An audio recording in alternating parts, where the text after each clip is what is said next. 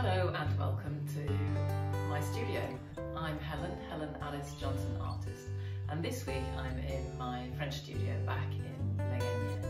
You can see behind me that I have two stretchers ready to go with the canvas ready to be stretched over them. One there and one there, and that will be my next painting.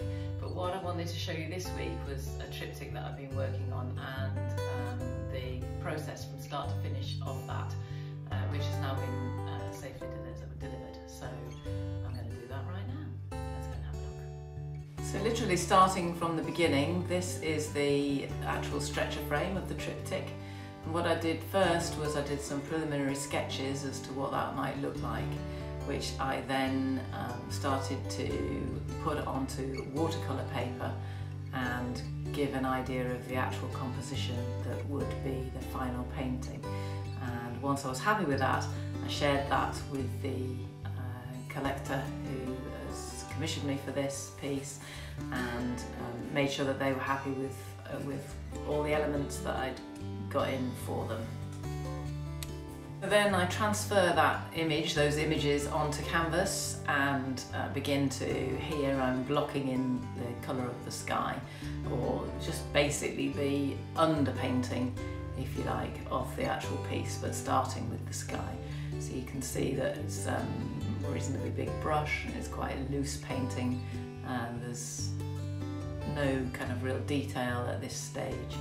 Just putting a little bit of tonal range there in the sky to add a bit of interest until I finish the painting. And there we go, that is the painting now finished and framed. There it is in the back of the car to be shipped down to its destination, and there I am delivering said painting to the house.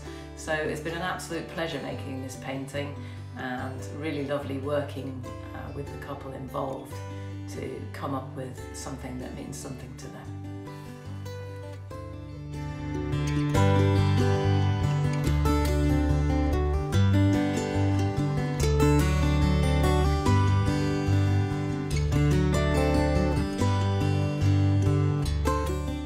So there we go, start to finish of a painting called The Birmingham Triptych, which is now safely with the collectors who have commissioned it for me.